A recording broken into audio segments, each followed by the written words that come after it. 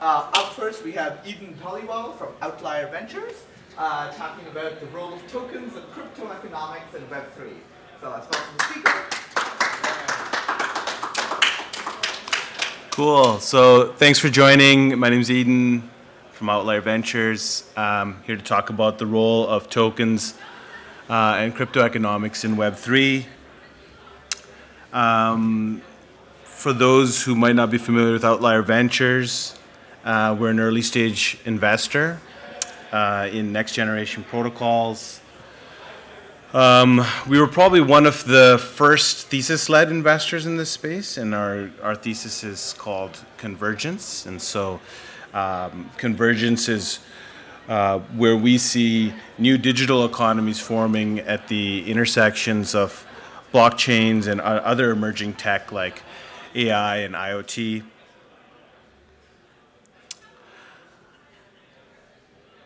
What I'm going to do is I'm going to talk about why Web3 is important.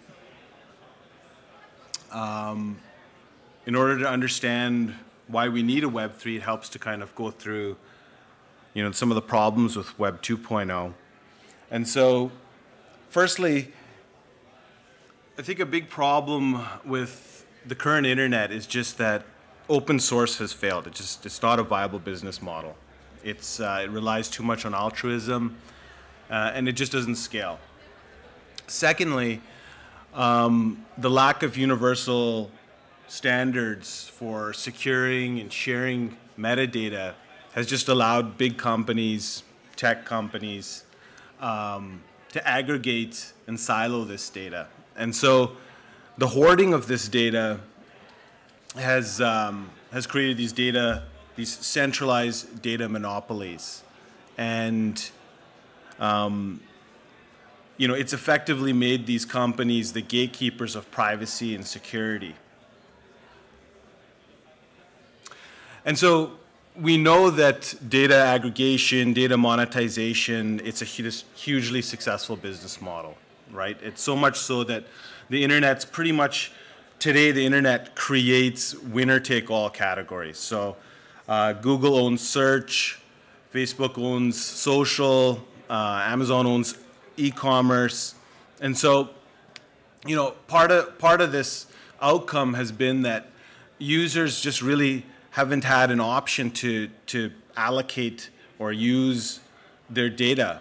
It's had really no value to us as users. And so it's given the ability for these tech companies to walk in and really own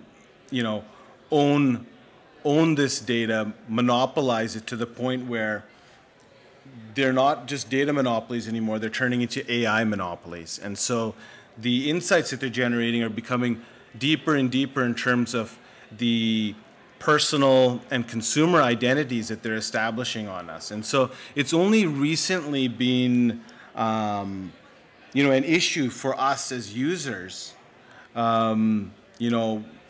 pretty much after things like the Equifax hack and Cambridge Analytica, where us as users are actually starting to feel that vulnerability of big tech companies, companies in general, holding our data and us being sort of vulnerable to that privacy and that security that we rely on them to kind of ensure. And so at Outlier, we've kind of mapped out what Web3 looks like, from our standpoint, and we've kind of based it on OSI standards, and we call it the convergence stack. And so this stack is really a convergence of three overarching technologies. It's blockchains, Internet of Things, and artificial intelligence. And so we think Web3 is going to enable new forms of value, new data economies, new machine economies, where Internet of Things is going to proliferate data production. Blockchains are going to open source, verify, and secure this data. And then ultimately, AI is going to develop valuable insights for automation and data consumption. Now, with every new disruptive technology comes with it new and disruptive business models. And, you know, we don't look at tokens as crypto assets. We kind of view tokenization as a business model that's going to enable open source as a viable business model where it just, you know, doesn't work in today's current internet. And so the way tokens are going to enable the open source business model is through not just the incentivization of network participation, but the enablement of new roles, new actors, where it would be very difficult to kind of create in conventional economies.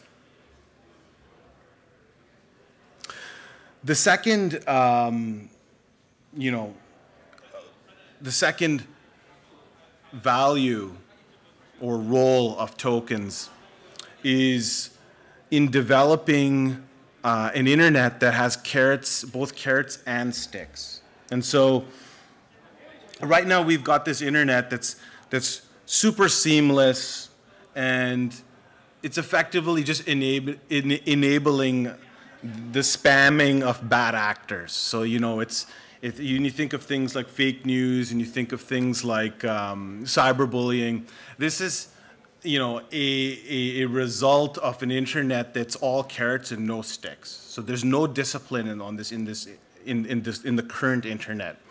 With tokens, you can actually start to create new user behaviors and market behaviors. And so those behaviors, you can incentivize them, but you can also create disincentives, and you can actually keep an accounting of those behaviors so that you're not going to get, well, you're going to reduce the amount of, you know, you could say spamming of bad actors.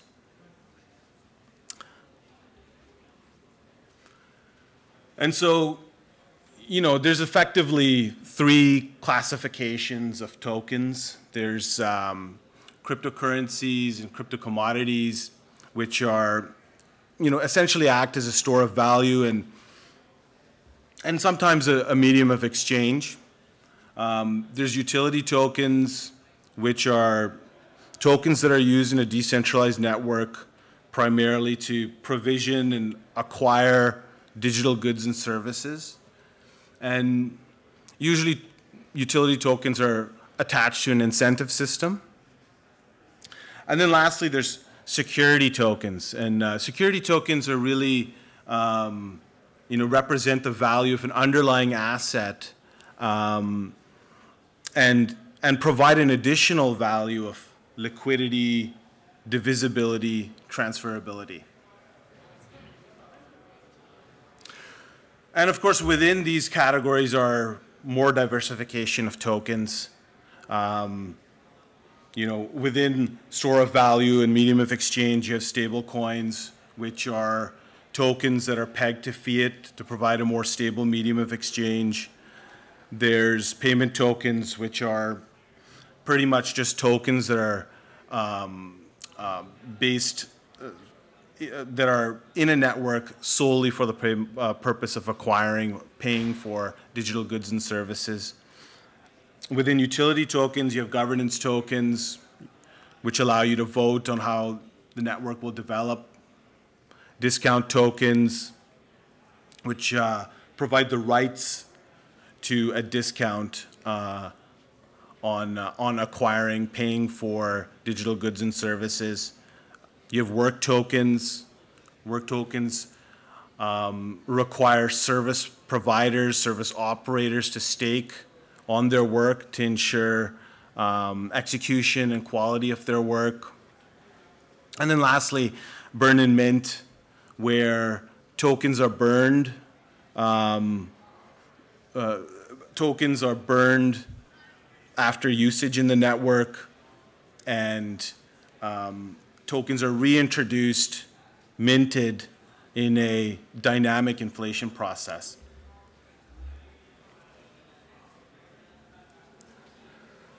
And so at Outlier, we've actually spent the last 2 years co-creating crypto economies with portfolio companies and and with Imperial College of London. And what's come out of that 2 years of work is actually what's probably the first innovation methodology for creating a token economy. And so it's a handbook that we've created. It's called Token Ecosystem Creation. And one of the first lessons in sort of going about this type of work is just that there's really, maybe with the exception of maybe 12 polymaths in the world, there's no such thing as a crypto economics expert. To do this work, you actually need a multidisciplinary team, a team of behavioral economists, machine learning, data scientists, product developers, systems engineers, and together you can kind of work towards being a team that is expert in crypto economics, but there isn't going to be somebody that you could just give them a hat and say, okay, you figure it out, you're going to be the crypto economics guy. It just doesn't work that way. So our process actually has 3 phases. We've mapped it across other sort of important work streams. So we've mapped it across the technical documentation that a project should sort of make public, the fundraising process, although this is a little bit outdated, workshops and sort of intensive work that needs to be done in person, because there's a lot of course, decentralized teams, distributed teams. And so this process has 3 phases. It has a discovery phase where teams should work together to really define what the problem is that they're trying to solve. What is the goal of the economy? And understand the stakeholders that are involved in that economy. The design phase is actually where a lot of the mechanism design, game theoretics, consensus algorithms, all of the details, all of the components that you would bring together to kind of create this qualitative design. And then lastly, it's deployment, where you go through this phase of token design and transfer into a new phase of token optimization, where we're validating the principles that we created in the design phase. And so over this process, you kind of go from creating design constraints to moving into a qualitative design, to moving into a mathematical model, and then into machine learning and systems engineering to sort of optimize the token and the network. And, the direction, the goal that that we're headed, what we want to accomplish is actually 2 types of fit here. And so, we want to be able to establish what's called ledger market fit. And so ledger market fit refers to the computational and technical feasibility of a market, its requirements and offerings on a ledger. So to what extent can this market run, operate in a way that's going to deliver value creation on a particular ledger? The second fit is what's called token network fit, which is establishing the token across both the market and ledger layer to align incentives in the best interest of the network. And so there are 2 distinct fits that need to be sort of established here, but it's important to know that you need both of these in order to sort of establish a viable token economy. Now, I'm just going to pull out a few things that are important pieces of each phase. And in the discovery phase, as I mentioned, I mean, this is a phase where you need considerable alignment within your team. Otherwise, you're going to be solving for slightly different problems. And what's going to happen is that you're not going to reach an optimal design. And so here's probably the best point to point out, that the problems that are trying to be solved via token economies are much more complex than a lot of the platforms that were created in Web 2.0 and in the current internet.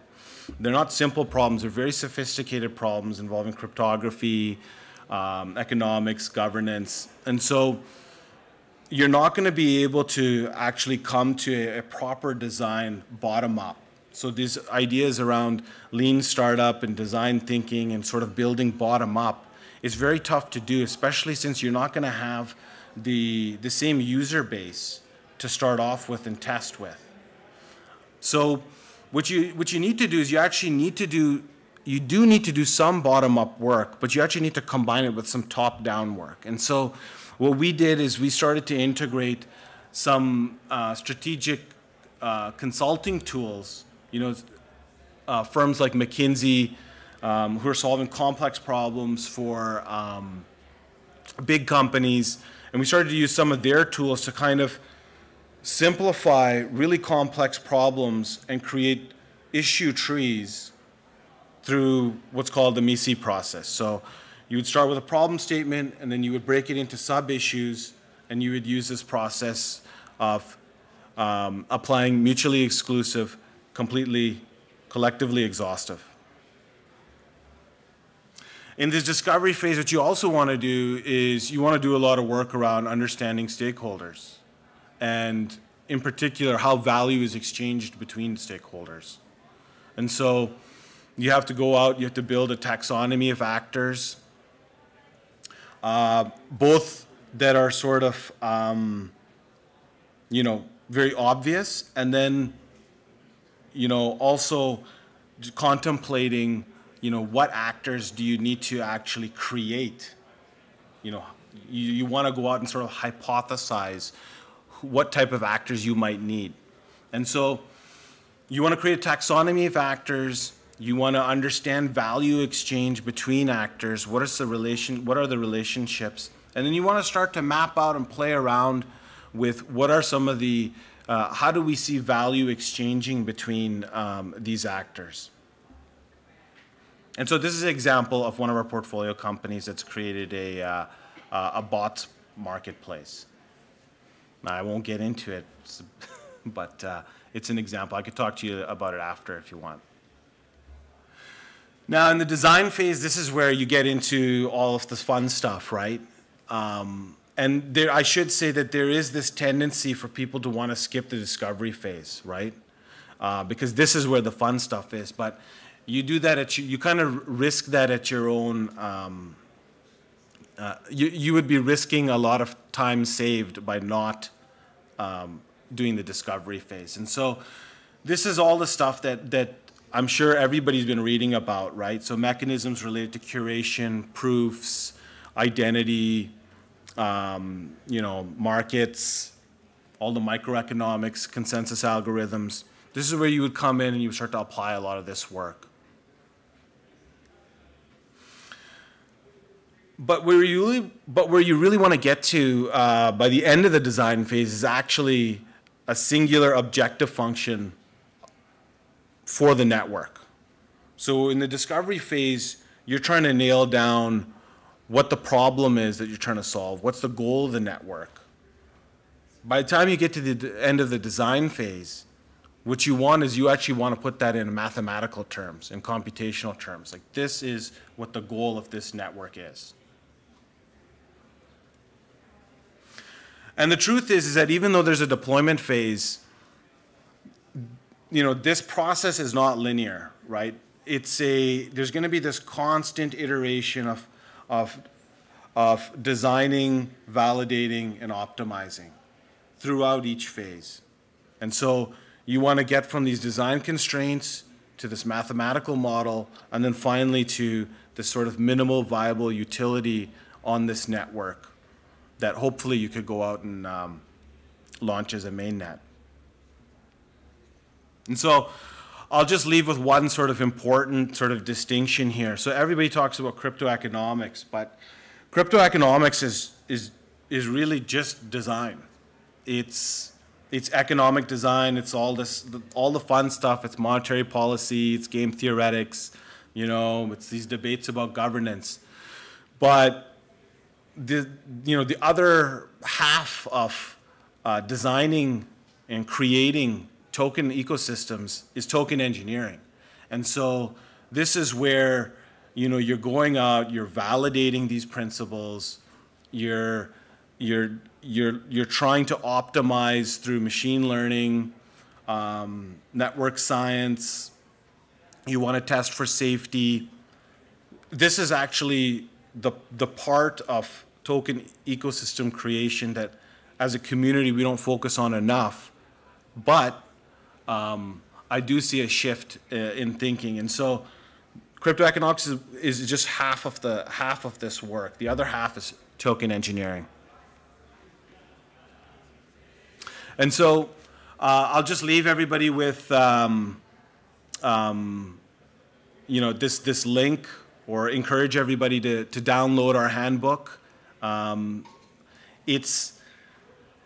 This work, this process is continually iterating, right? This is just the beginning of it. This is a framework, this is a foundation. And so over time, all of the great work that everybody else is doing in the community, they'll be able to kind of fill in, you know, a lot of the blanks in this process, right? And there's a lot of things being figured out. And so I think the plan for us is to actually create a wiki around this to kind of continually update and sort of beef up this process. But I encourage everybody to check out token ecosystem creation, and also just token engineering as a practice, as a discipline. Check out these meetups. These are meetups that we run at Outlier here in Toronto, and then also in London.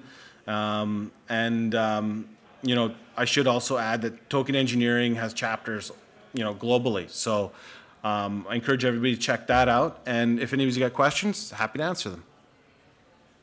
I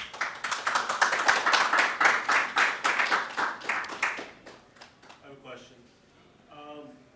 In all these systems, and like I'll just talk about proof of stake ones to pinpoint, like Tezos, for example, Cosmos, they all have inflation being kind of the reward on the network, right?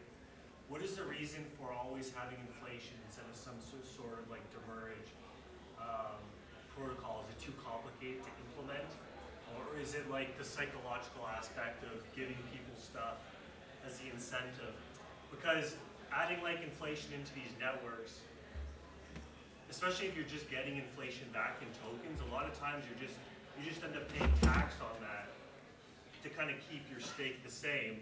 So why couldn't you penalize people for not staking instead of giving stakers more tokens? Like, is that too complicated to develop, or is it just like what? No one's really done that yet.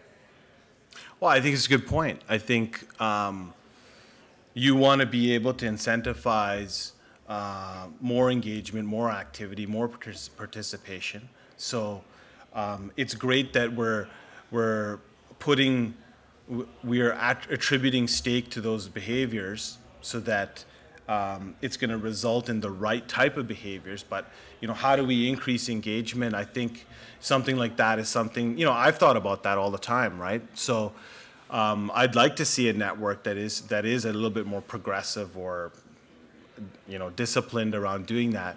Now, you bring up another good point around taxation. Like, taxation is a big mess, right? Like, if you want to, I think regulation and taxation in North America is a lot more problematic than it is in other jurisdictions. I mean, Outlier is we're headquartered in London, and a lot of our portfolio investments are, you know, sort of Berlin-based, European-based, and so we don't face the same type of regulation. But those are really, really tough, complex problems. And what I would say is that, you know, you kind of answered your own question a little bit in there.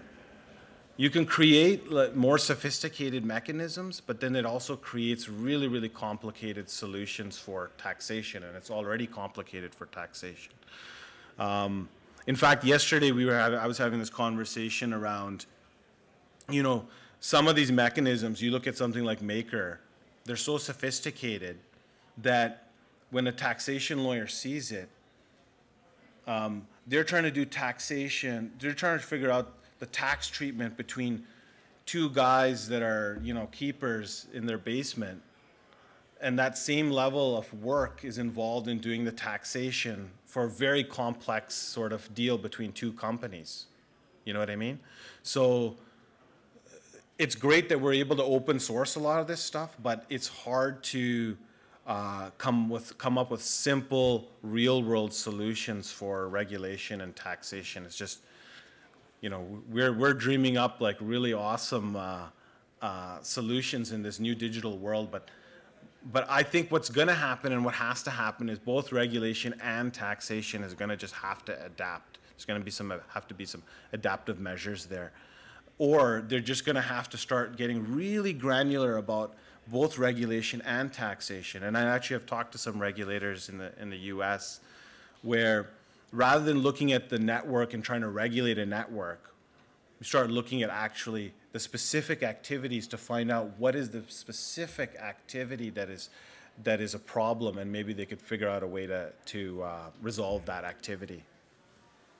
I hope that answers your question. Yeah. Well, first, just so our project is building on the Cosmos SDK. My understanding is just technically it's very hard to implement Zimmer.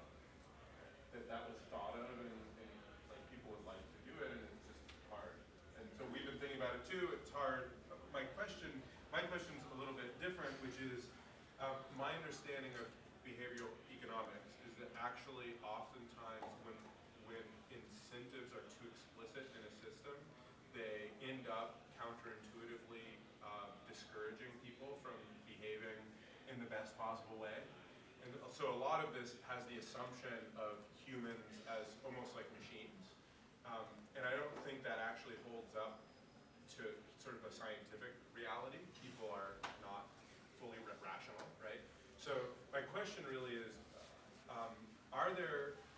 where do you see the best work being done in the ecosystem around sort of user control or user feedback mechanisms around the mechanisms themselves, so that the users can over time sort of evolve and update a system so that it really makes sense to them? Well, so I'll just sort of unpack a couple of things that you said there. So first of all, I think you're totally right on. We design these so that everybody's sort of this rational actor, and they're going to follow these sort of economic terms. And so, but not all actors are rational. In fact, you know, I was just talking about the current internet, and the current internet is like totally based on irrationality. Like we sign up for all sorts of things. We don't care just because we want to get we want the service, right? And so this whole idea of user experience and experience design and this seamlessness that we're used to, this is all irrational, this is all emotional. So we don't have that in our blockchain community. We don't have that in sort of these blockchain solutions right now, which is a big part of the reason why we don't have the type of adoption, and you know, you have the rest of the world kind of laughing like, okay, when's this blockchain thing going to happen, right? And so I have hypothesized that you know, one of the ways that tokens will become more mainstream is not because some people are going to care about, you know, making 10% on a Decred stake, but on the back of some really awesome